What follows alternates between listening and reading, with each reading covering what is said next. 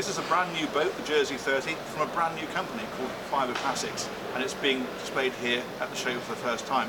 It's a more traditional looking motorboat, and they're putting a single diesel into this, Vetus engines mainly, up to about 250 horsepower, which will give it up to about 20 knots.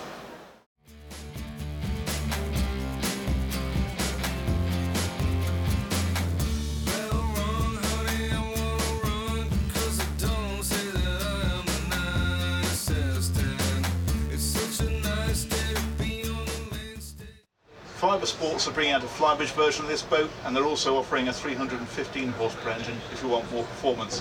And there's also plans for a 35-footer going forward.